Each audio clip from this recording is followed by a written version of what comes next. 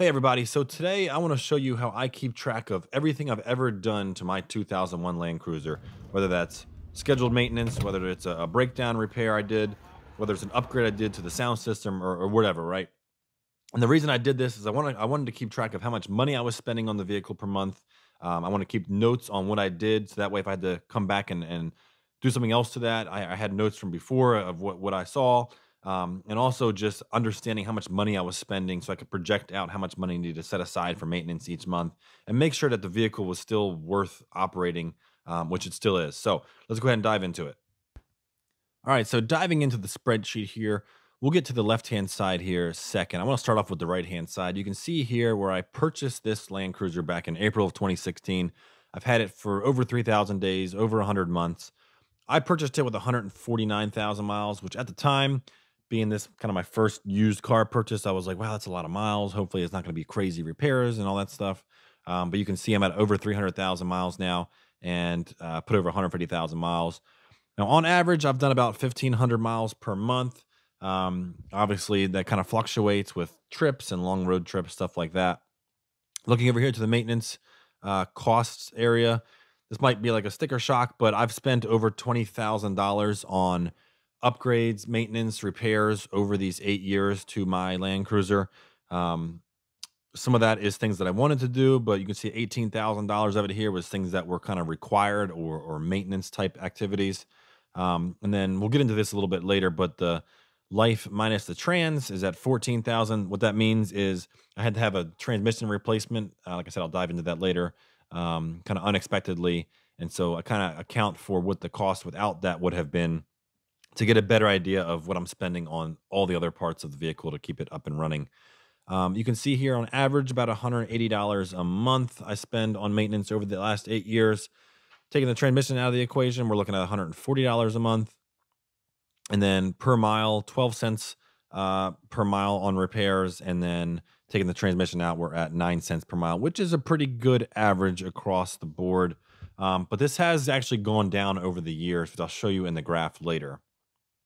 So scooting over here to the left-hand side, here is where I track every repair or maintenance item that I've ever done to this Land Cruiser. And I have it kind of binned into different categories: fluids and filters, so oil changes, engine air filters, um, differential fluid changes, transmission fluid changes, stuff like that. Any kind of brakes, brake pads, rotors, calipers, spark plugs, coil packs in the second column here. And then I have the exhaust column here for any kind of tailpipes, mid pipes, mufflers, stuff like that. Other maintenance is things like batteries or PCV valves, or any kind of other things that pop up. And then emergency repairs were things that I kind of had to do to keep the vehicle running that I wasn't expecting. And that's pretty big again because of that transmission replacement that I did at $4,000. Then I have things like proactive, like replacing cabin air filters or doing a power steering fluid flush, which could be considered scheduled maintenance, but you don't have to do it. And then I have the wants column here of things like replacing the new antenna or upgrading to LED taillights here for 190 bucks. So things that you don't have to do if you purchase an old vehicle, but things that I wanted to do to keep it up and fresh. So you can see here, if you're looking to buy an older Land Cruiser, this is kind of a good idea of what you should expect to be able to spend on it over those years that you own it. You can see things like oil changes and stuff isn't a crazy amount. Where I started to get into a lot of the higher amounts was brakes and rotors and calipers. Now, a note here is I did try to use OEM parts where I could. So exhaust pipes and calipers were a bit more expensive than I would have bought an aftermarket one. Other things in here, in this other maintenance column, we see is almost $4,000, and that's things like batteries, tires was probably the biggest chunk of that. Again, battery, water pump, fan bracket, timing belt, stuff like that, and then tires at the bottom here. You see again, emergency repairs. Talked about that one, and then proactive things. Again, that's cabin air filter, hood struts, stuff that doesn't need to be done, but I just kind of went ahead and did it to keep it as modern as possible. And then our wants column here at $2,500. That's things again like the antenna, tail lights. I replaced the window trim outside the windows on the door panels, which was not at all required, but I wanted to do it and make it look a lot nicer. Or this shifter plate here. or the LED instrument lights behind the instrument cluster, and like replacing new seats for $700, new leather seats, stuff like that. So obviously not required, but things that I did, and I wanted to break it down so you could see that's not stuff that's going to really factor into your cost of operation necessarily for an older Land Cruiser. Now, what I did here is if we take a look and we scroll down, I binned all these repairs by month.